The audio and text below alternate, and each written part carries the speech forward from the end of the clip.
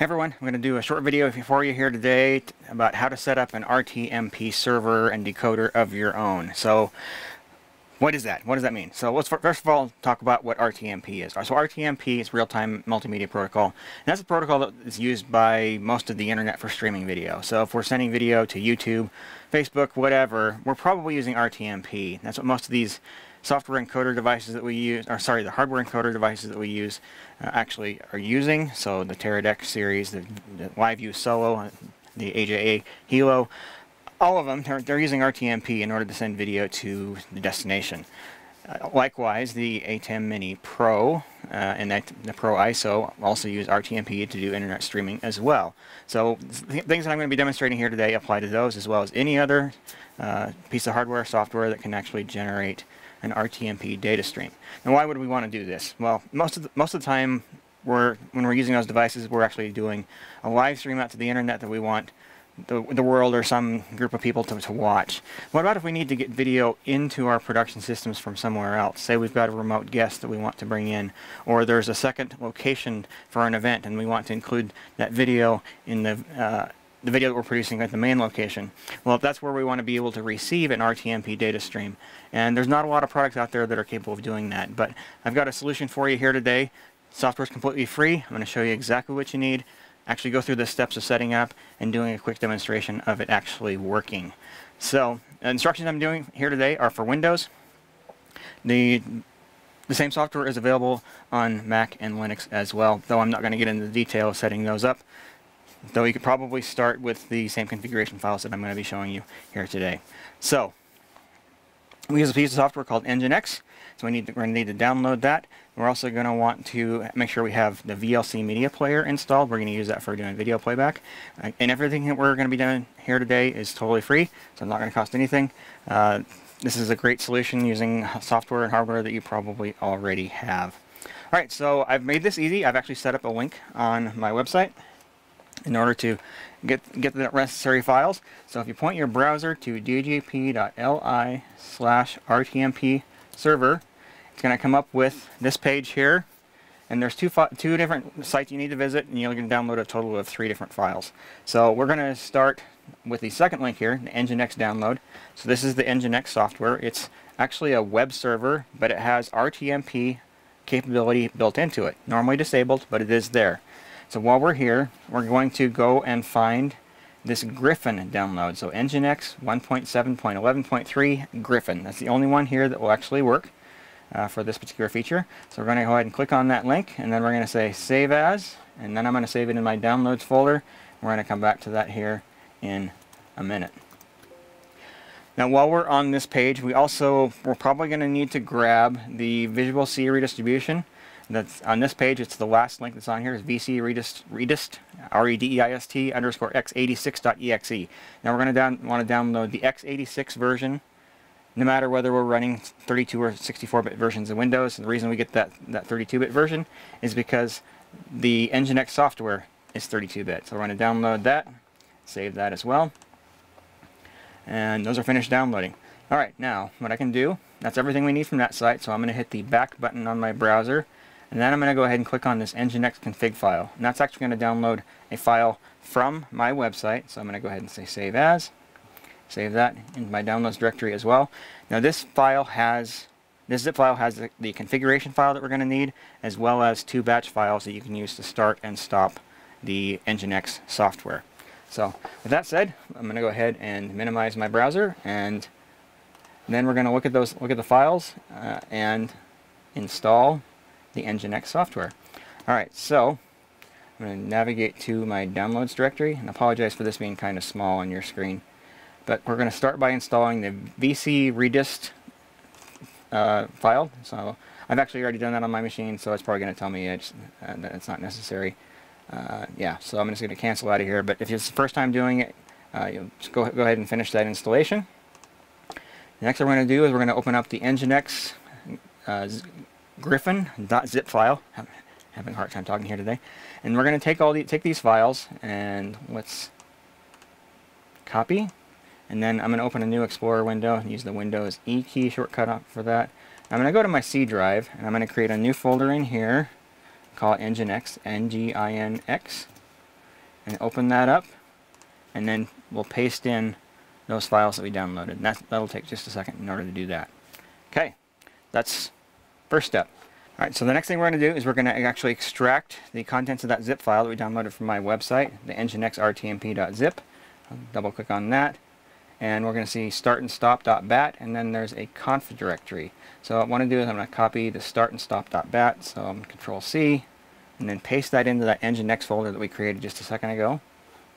And then we're going to go into the conf directory, and then copy that nginx.conf file, and we're going to paste that into the conf directory inside of our nginx folder. And there won't already be one in there, so this will be a new file. You're not replacing an existing one there. And with that, software is installed. So I'm going to go just clean up things a little bit here. So with that, I'm going to go ahead and start the nginx server. So inside my nginx directory, there's a start.bat file. Double click on that, and you won't see much happen, but it should be running. And I double check the task manager here, make sure it's really there.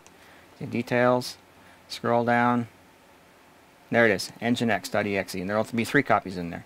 So software's there running, it's ready to go. That's all the configuration we need to do on that. Everything is working at this point.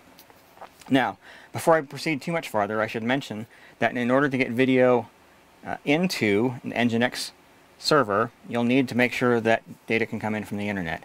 And what you'll need to do that is going to vary greatly based on whatever particular internet router you happen to have. So I'm not going to provide instructions on how to do that, but essentially what you're going to want to do is make sure that you can port forward TCP port 1935 from the internet to the computer inside your network that's running this nginx software.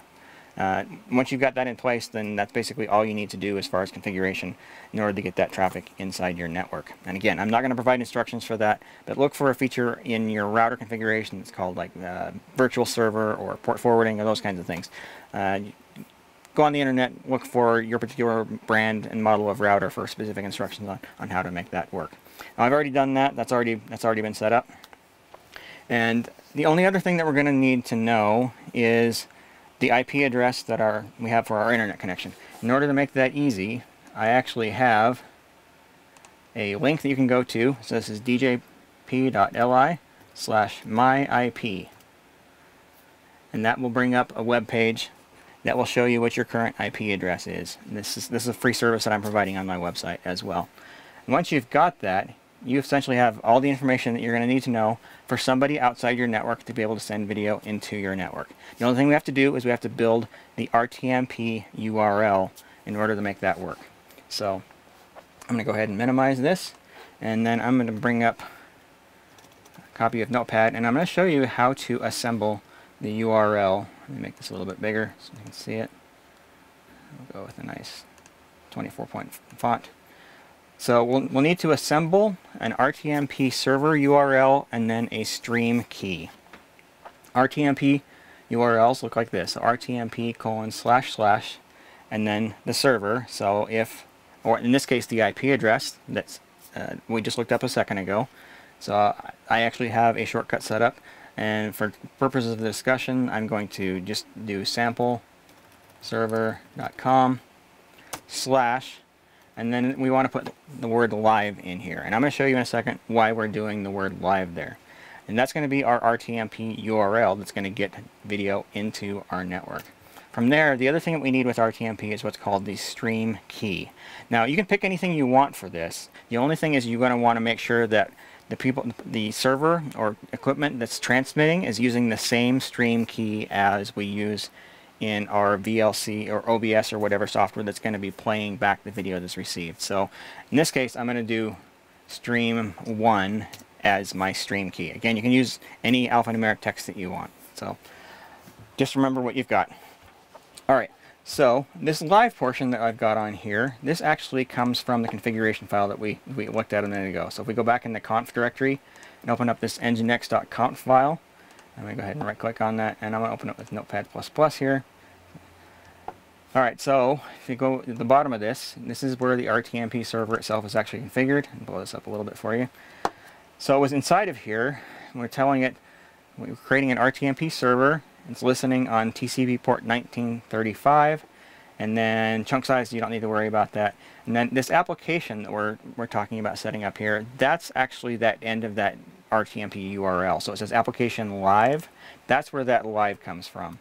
So if we look back at our URL, that live on the end, that needs to match what we have here in this RTMP configuration section of this file. Now the other thing we want to make sure we've got here, so this next line, live on, that word live is not the same live that's above. So this actually always needs to stay live. So even if you change the name of your application, that live on needs to be there. And that's essentially what allows you to receive video and then reach into the RTMP server and pull that down using your VLC. It also has the option of doing a video recording. I've got that turned off here. And there's one other interesting thing that we can do here, and this may be actually, in a lot of cases, more useful and something you use more often than receiving RTMP video on your own computer. This actually lets you push these videos out to another server. So if you wanted to stream to YouTube and Facebook simultaneously, you can use the push feature that's here in this file in order to push that video out to multiple destinations. So you can do as many as you want as long as you've got enough bandwidth on your internet connection. I should also mention here that this nginx software uses almost no CPU on your computer whatsoever. It's very, very lightweight. It's not processing the video in any kind of way.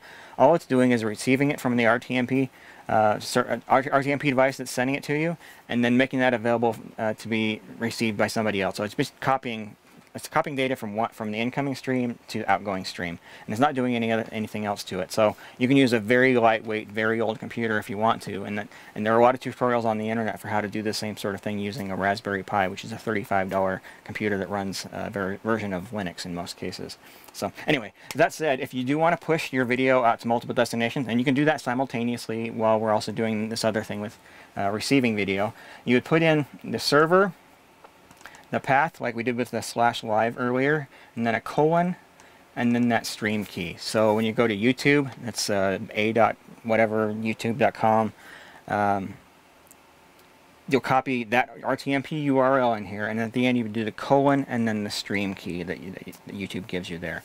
So anyway, I've got those lines commented out. That's what this hashtag is. That means these lines are not active, but I wanted to include that in there so that you'd see a template on how to make that work. So if that's something that interests you, if you need to send your video out to multiple destinations, you can do this on your own without paying for a service like Restream.io or one of the other many that are out there. So another great use for this application. Alright, so with that, I'm going to go ahead and close this. We've done all the configuration there that we need. And we already started the nginx software, so the next thing we're going to need to do is we're going to need to start sending video to it.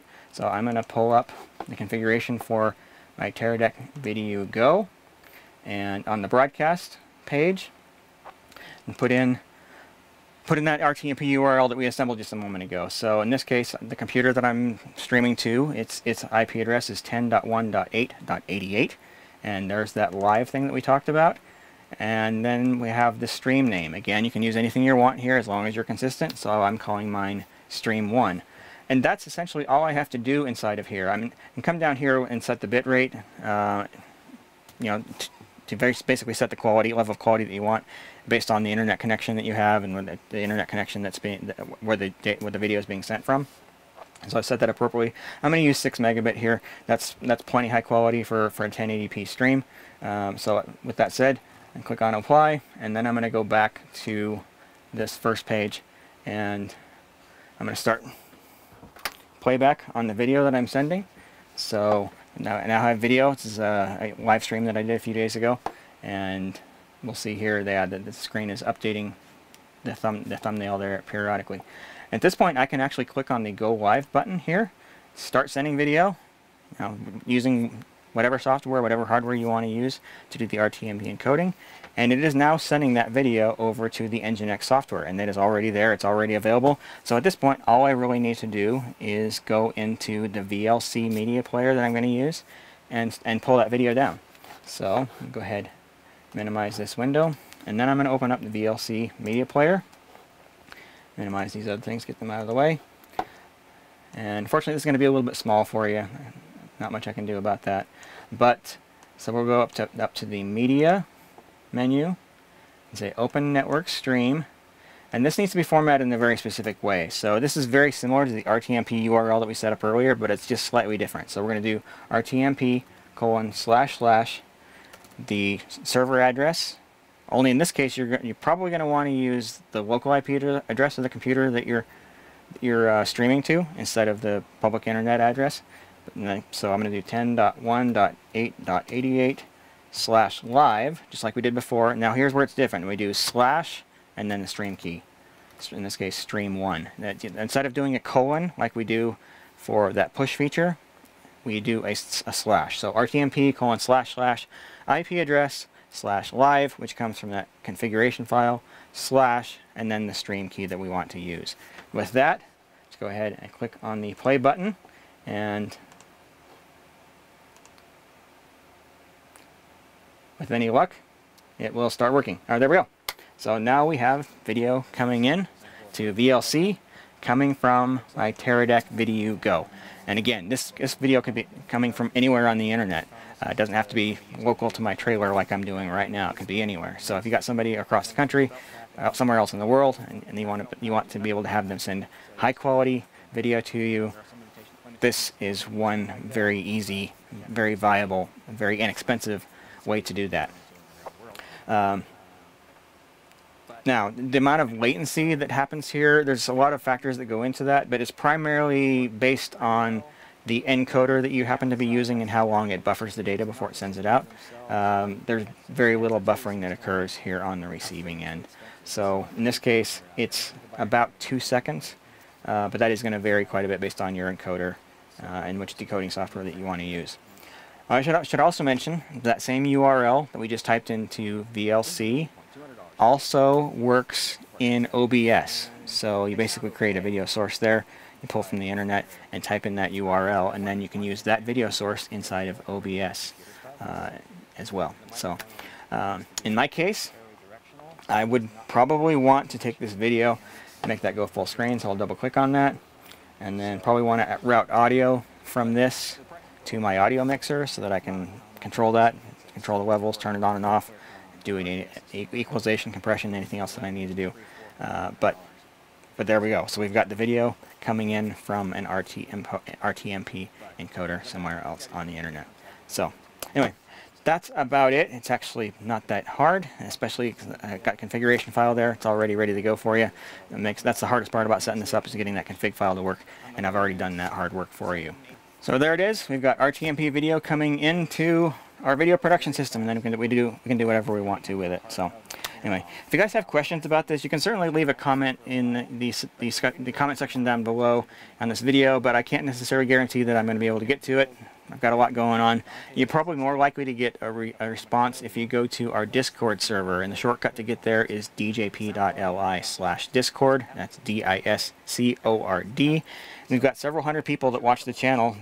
Many of them are technical experts, and we'll be able to help out with this as well. I pop my head in from time to time to help make sure that the questions are being answered, and I'll weigh in whenever I need to. So if you happen to be running your own video production business, I'd love if you guys would actually take a look at my Crew Access website. So it's on my shirt here. So that's CREWAXIS.